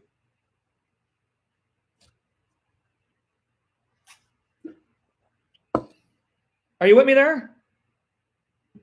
You understand what I'm saying? To be the king of Israel means you share specific qualities, functions, and roles in common with others, because the king of Israel wasn't a position occupied by one individual. It's an office occupied by many individuals in the history of Israel. That's why it's applied to Christ. Why? Because Jesus is also the king of Israel. So like the kings before him, he shares those specific qualities, roles, and functions that the kings before him also shared in, but he is the greatest of all the kings. But that office is not unique to him. I'm going to go very slow on this point, and I'm not going to go fast on it until you get it. No, that King of Kings is a unique title that belongs only to Jehovah, because you can only have one King of Kings reigning from heaven. Happy-go-lucky. No, it's not the same. King of Kings is a unique title that belongs only to Jehovah, because you can only have one King of Kings in heaven. Whoever is the King of Kings in heaven must be Jehovah, because Jehovah alone is the King of Kings in heaven. That's a different title. Don't confuse yourself, happy-go-lucky. Focus. King of Israel. Was there only one king of Israel, or are there many kings of Israel? I'm going to go very slow on this.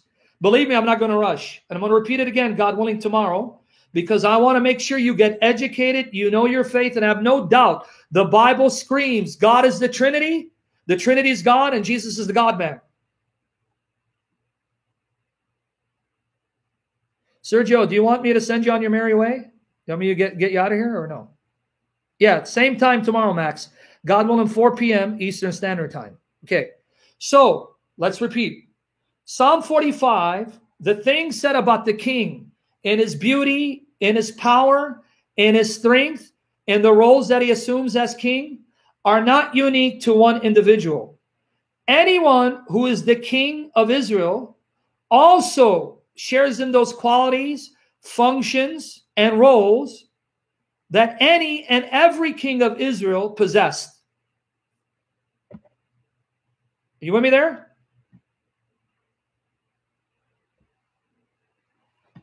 You with me there? So kingship is not unique. King of Israel is not something unique that only one individual possesses. It is not a function attributed to only one individual, because in the history of Israel, they had many kings. So the qualities of the king of Israel would be true of any king of Israel, especially if he's God-fearing, because God expected all the kings of Israel to be mighty, to be bold, to be holy, to be righteous, to be pure, to be God-fearing, to stand in the place of God, represent God, and be God in that sense as God's representative.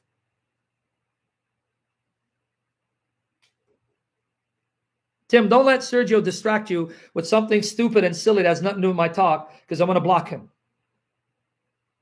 So then, why would Psalm 45 be applied to Jesus if in Psalm 45 it wasn't initially about Jesus? Okay. Why is Psalm 45 applied to Jesus when Psalm 45 in its historical context wasn't about Jesus? Do you know why? Because Psalm 45 is describing the king of Israel, an office that is occupied by more than one individual. Therefore, any individual who assumes that office must possess those qualities or live up to those roles and characteristics. No, Christos NST. You went too far, buddy. You're going too far. Stay, Teddy, are you one dog or 3 dogs? Are you one filthy rat scum or 3 filthy rat scum? What are you? And I don't know why the mods are letting this guy just distract and sit there. Mods, do you get paid nothing for nothing? So sit there and look pretty?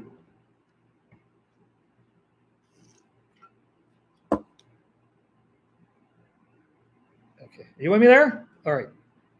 So let's try this again. You see why I'm going very slow on this?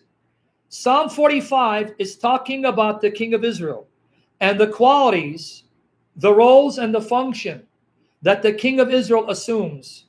Since there isn't one king of Israel, but many, that means the qualities, the characteristics, the roles, and the function of the king of Israel would apply to any and every king of Israel, because these are the qualities, the roles, and the function that God expected every king to possess and live up to.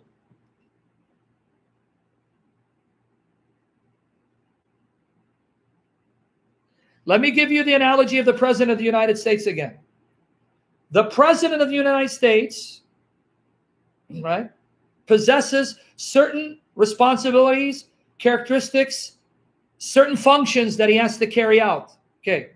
But since that office, President of the United States, isn't an office only assigned to one individual in history, because there have been many presidents of the United States, that means any and every president of the United States must live up to those characteristics and responsibilities, roles, and functions that go with that office.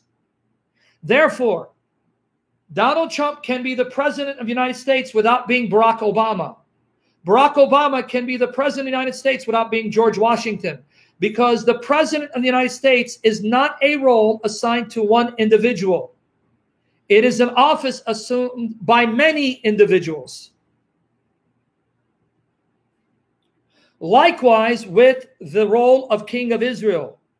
So why is Psalm 45 applied to Jesus?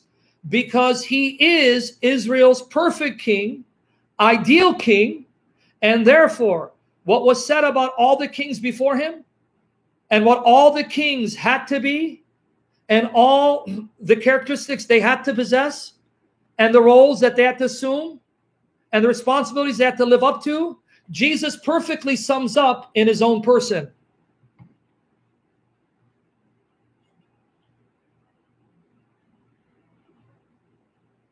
Are you with me there? Yeah, get rid of him if he's going to be a distraction. Do you understand why Psalm 45 is applied to Jesus? Number one, Psalm 45 doesn't tell us who that king is. David or Solomon or Hezekiah. We don't know. It's irrelevant. Number two, the things said about the king of Israel aren't true of only one individual. They would be true of any and every king of Israel, because these qualities are qualities that God expects all the kings of Israel to possess and live up to.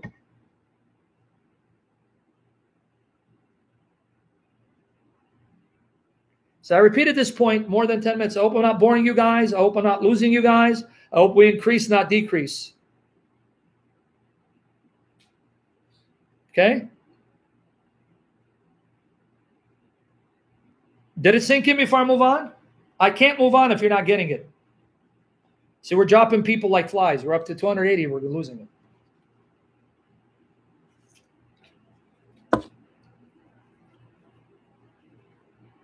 So if someone tells you, well, then that means Jesus must be David or Solomon because Psalm 45 is applied to him, that shows that person either is an ignoramus or he's a dishonest son of Satan. Why? Because Psalm 45 isn't referring to a specific individual, meaning it doesn't say this is David or Solomon. It's referring to the king of Israel. And that's an office assumed by many human beings, starting with David. In fact, even before David, it was Saul.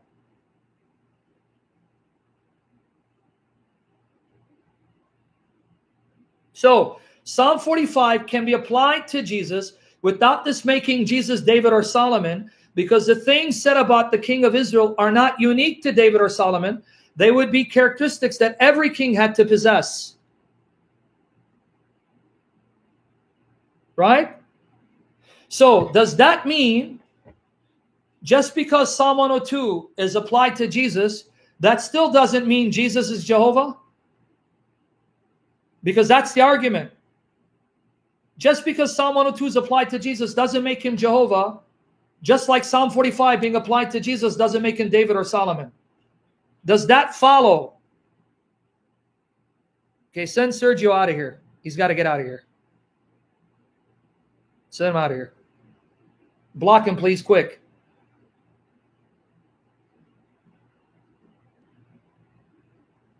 Okay, who didn't get what I'm saying here? Because if you're not getting it, I can't finish the point. I'm going to end the session and do it tomorrow. I got to make sure you're getting it. Because if you don't get this objection, you won't be able to silence the blasphemies against the Trinity. You won't. You won't be able to. Okay.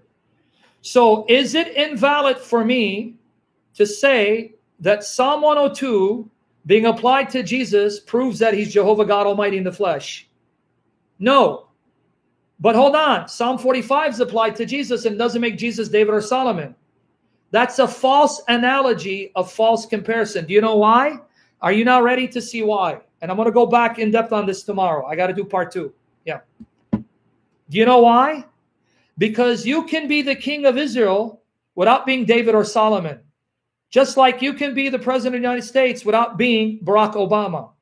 But you cannot be the unchangeable creator, sustainer of all creation if you're not Jehovah. Do you know why?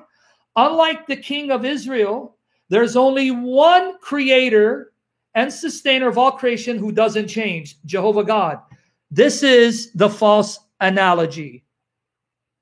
How many creators, sustainers of all creation do you have that are unchangeable? Only one. But how many kings of Israel do you have? More than one. Do you see why I told you it's a pathetic argument?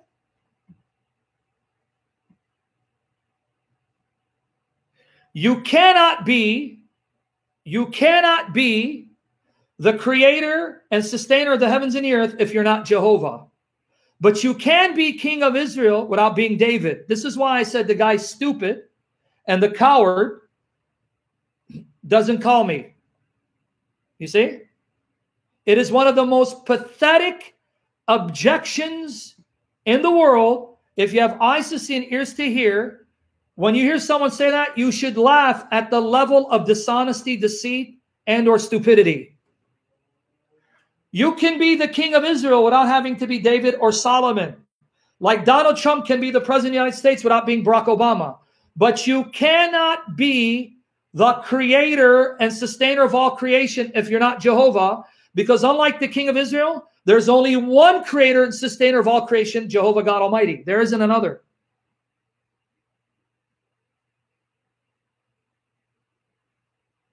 You with me there? What do I care if it's not about Jesus? Charlie, which part of Psalm 45 is about the king of Israel? So if you ask Tovia Singer, Tovia, if the Messiah becomes king of Israel, would Psalm 45 apply to him as the king of Israel? And Tovia would say yes. Thank you, Tovia. Since Jesus is Messiah, it applies to him. Just because you don't believe he's the Messiah doesn't mean anything. I don't believe you're human. I believe you're a fat, overweight, disgusting, brain dumbass. You see?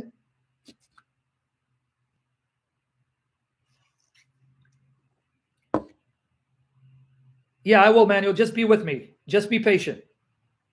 Charlie, the reason why he says it's not about Jesus because he doesn't believe Jesus is Messiah. But Charlie, ask Tovia Singer, if Messiah comes, is he not the king of Israel? Yes. So Psalm 45 wouldn't apply equally to him in an ultimate sense? As the king of Israel, he'll say yes. Well, thank you. If Jesus is Messiah, then it applies to him. But you're the brain, dumb, fat ass, and I mean ass, meaning donkey, jackass, even though asses are smarter than this dog, and dogs are cleaner than him, then that means it is about Jesus, because he is the Messiah, whether you like it or not. Right? Okay. You know I'm going to do part 2 tomorrow, but you're going to have to pray for me, right? Pray tomorrow. Holy Spirit fills all of us. The Holy Spirit seals us, keeps us pure and holy in love with Jesus, and that the Holy Spirit protects us from any more satanic distractions. Guys, notice, when I want to do something deep and mind-blowing, we get attacked. Pray the Lord will protect us tomorrow so that I start live stream and go right into it. Because for the remainder of the time now, I'm just going to reinforce this in your mind until it sinks in, and go back and read my article. Here it is. And I'll leave back on tomorrow, God willing, 4 p.m. Eastern Standard Time. And Lord willing, when I'm done with this, then I'm going to talk about being born of water and spirit, God willing. Here's the article again. All of what I told you is in that article. Okay? And pray for my daughters that God will unite my daughters to me and protect us from harm in Jesus' name. Okay, now follow with me again. Do you understand why Psalm 45 can be applied to Jesus without making him David or Solomon or Hezekiah? Right? You understand why it can be applied to him without this making him David or Solomon? Because the king of Israel is not one individual. The king of Israel is a position and office occupied by many individuals. So the qualities ascribed to that king in Psalm 45 would be qualities that all the kings of Israel had to possess and live up to. And who's the ultimate fulfillment of that? Jesus. Because unlike any other king who were sinners who failed to live up to that description, he perfectly fulfills it. Not just as a man, but he is what they're not, God in the flesh. And I'll unpack that a little more tomorrow. Okay, but you can be a king of Israel and not be David or Solomon, but you cannot be the Lord who was there at the beginning, who laid the foundations of the earth, who made the heavens by his own hands, who then rolls them up because he sustains all creation, and unlike creation remains the same, whose years never end if you're not Jehovah. Why?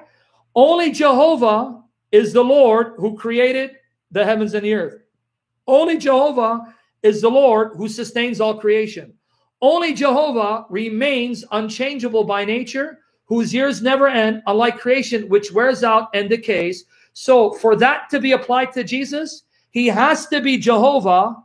Otherwise, you cannot ascribe those qualities to him. Jehovah alone is unchangeable. Jehovah alone is the creator and sustainer of all creation. To then apply to Jesus, he has to be Jehovah, or it's misapplied, because that cannot be applied to a creature. But here's where it gets amazing.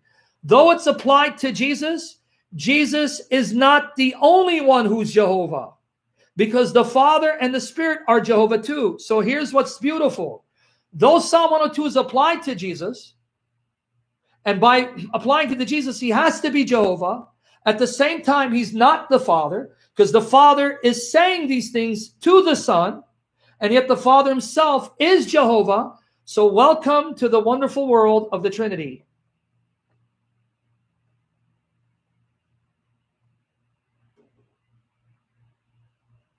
Did you catch it?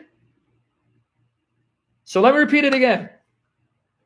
How many beings are there who are unchangeable by nature, who years never end, who created and sustains all creation? How many beings are there of that type? Only one. Exactly, Manuel Flores. Only one. So, if that passage that describes the unique characteristics of God as the unchangeable, eternal creator, sustainer of all creation is applied to Jesus, then he has to be Jehovah God Almighty. Otherwise, it cannot be applied to him. But at the same time, who's applying it to him? The Father. And we know the Father is Jehovah God. So that means Psalm 102 equally applies to the Father and to his Son. And I'm going to show you tomorrow, God willing, to the Holy Spirit. That's why we're Trinitarians. Because the things said about God in Psalm 102 cannot be said of any creature. Jehovah alone created all things. Jehovah alone sustains all things. Jehovah alone is immutable, unchangeable by nature, unlike creation, which grows and changes throughout time. Therefore, Psalm 102 can only be applied to Jehovah alone, but it's applied to the Son. That means he's Jehovah. But the Son is not the Father, and the Father is Jehovah, and the Holy Spirit is Jehovah. But they're not three Jehovahs, because there's only one Jehovah.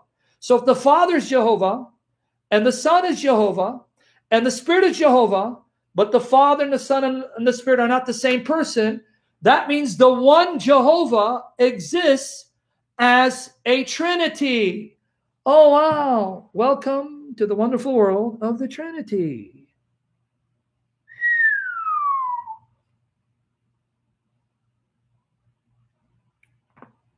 You get it now? See, even Muhammad ibn Jars, who's leaving Islam and following with Jesus and reading the Bible, even he said it makes sense. Did you catch it? So you know the Holy Spirit's working in Muhammad. He's seeing it. And he just started following the faith and reading the Bible. That tells you that the Bible so clearly teaches the Trinity that if someone is honest to God and has his eyes and ears open and doesn't impose his view on the Bible, he can see as clear as day that the God of the Bible is triune. Here's a man who came out of Islam, who comes to the Bible without any traditions that hinders him from allowing the Bible to say what it says. And he says, oh man, that makes sense. I see it. Yeah, you're right. This is only true of Jehovah. And if the Father applies it to the Son, that means Jesus is Jehovah Almighty. But if the Father is not the Son, and the Father is saying this to the Son, and the Father is also Jehovah, that means the one Jehovah God is more than one person. He's the Father and the Son with the Spirit. No wonder you Christians are Trinitarians.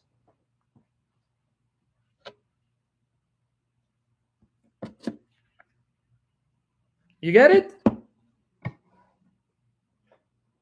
So I'm going to repeat this point for the next 10 minutes because I got 10 more minutes with you guys. And I'm going to do part 2 tomorrow. So this now should prepare your minds and your hearts for tomorrow. Pray that we're filled with the Spirit, no distractions. Nothing distracts us. No attacks of the enemy to depress me and sideline me. But we're shielded by the Spirit and covered by the blood of Jesus, so you can be ready tomorrow, God willing, 4 p.m. Eastern Standard Time, because I'm going to go over this again. Okay, so everyone understood that you can take a psalm about the king of Israel and apply it to Jesus without this making Jesus David or Solomon. Because the things said about the king of Israel there, his boldness, his fierceness, his courage, being mighty in battle, his beauty, his holiness, his righteousness are characteristics that are true of all the kings of Israel. All the kings of Israel must live up to those qualities and responsibilities. How much more Jesus, being the fulfillment of those qualities, when he's perfectly human and perfectly God. Right? Everyone get it? What the heck was on that? Yo! Sorry, somebody making noise outside. Everyone getting it? Sound like a firecracker outside. Got scared for a minute. Okay. But you cannot take, let me repeat this again so it can sink in. You cannot take the qualities that are only true of God. God and God alone is uncreated. God and God alone is unchangeable by nature. God and God alone created all creation and gives life to all creation. Those are characteristics that define God and only God and cannot be ascribed to a creature, because those are the characteristics that separate God from creation. You with me there? So if I were to tell you, Christians, what makes God separate from creation? You tell me he's uncreated. Okay? You tell me that he's unchangeable by nature. He remains the same. You tell me his years never end. He doesn't grow old and wear out. You tell me he's the creator and sustainer of all creation. So those are the characteristics that define God and distinguish him from creation. Those characteristics cannot be ascribed to a creature, right? Right?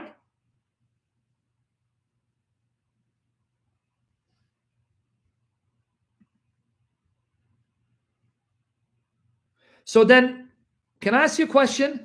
How can the psalm that describes Jehovah as uncreated by nature, as unchangeable by nature, who doesn't grow old and wear out, who creates and sustains all creation, be applied to Jesus if Jesus is the first of God's creatures? You can't apply it to him. It would be blasphemy. Guy, are you there? Protestant, I want you to save this. Folks, rejoice with me how God is using us, imperfect sinners like us, like me, to glorify the name of Jesus and bring Muslims to faith. Look what Muhammad ibn Jaris just said. I can understand why the Trinity was used to explain what the Bible is teaching without needing the exact word to be used within it.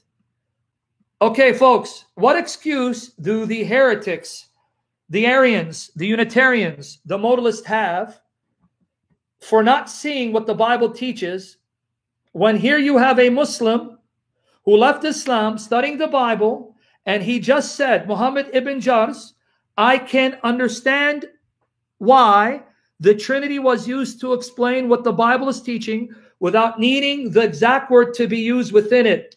Tell me this man doesn't sound like a Trinitarian.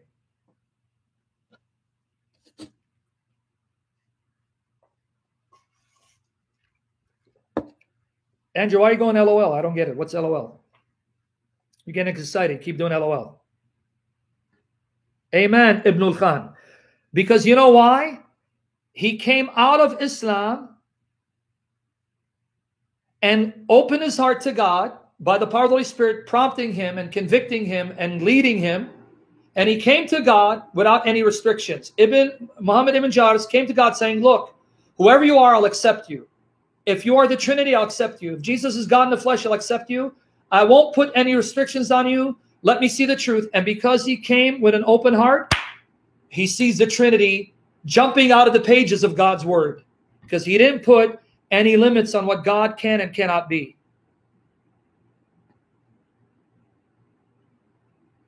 Right? So did this whet your appetite for part 2? Was this still a session that blessed you, challenged you, encouraged you, and wowed you to see how deep the Bible is, how amazing the Bible is, how majestic the Bible is, and how real the God of the Bible is, and that God is the Trinity? Now, folks, we're up to 280. We went down to 226. You're breaking my heart. I don't want the number to go down. I want it to go up. So pray for that in Jesus' name. So Lord willing, go back, right? Re-listen to this and be prepared for tomorrow and pray. Because guess what happens, folks?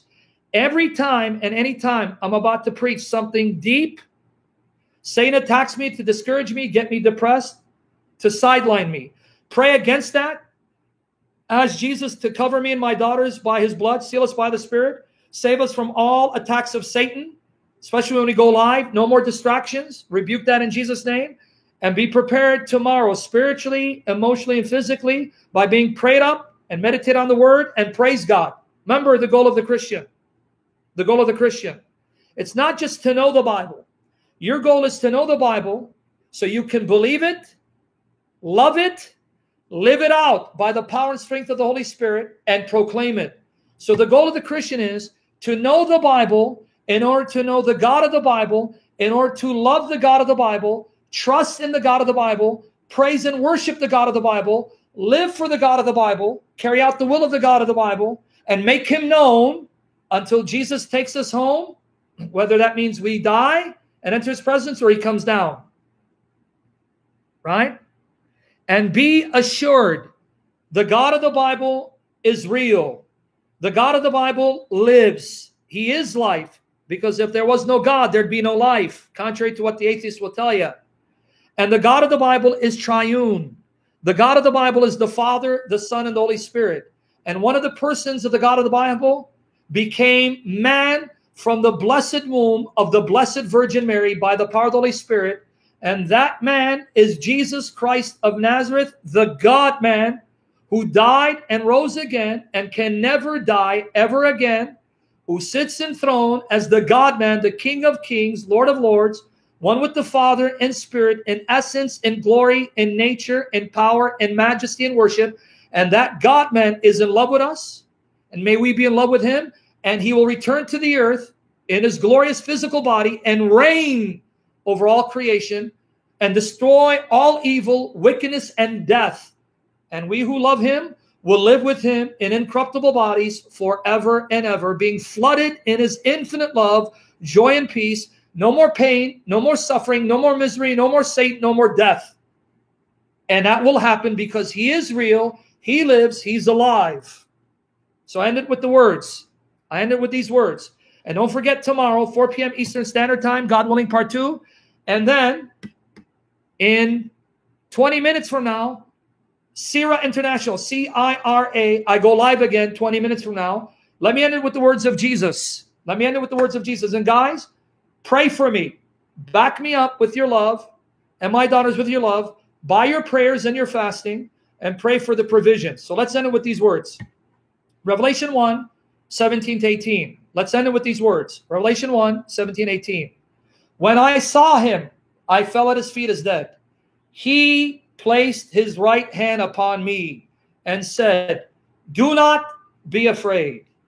Do not be afraid. Fear not. I am the first and the last. I am the living one, he that lives.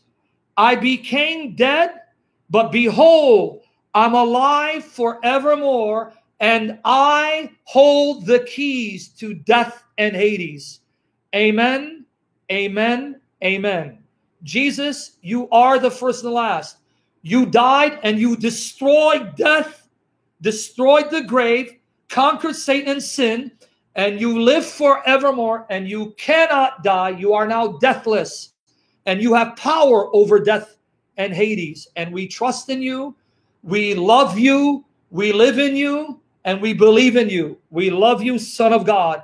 Have mercy on us. Have mercy on my daughters. Fight for us. We love you, Lord Jesus. Amen.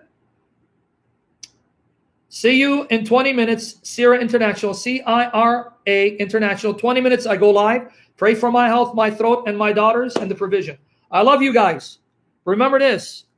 Jesus is in love with you, and that's what matters, because his love is almighty to save you. My love can't do anything, but his love has done everything. And may we be in love with him. We love you, Lord Jesus. Take care.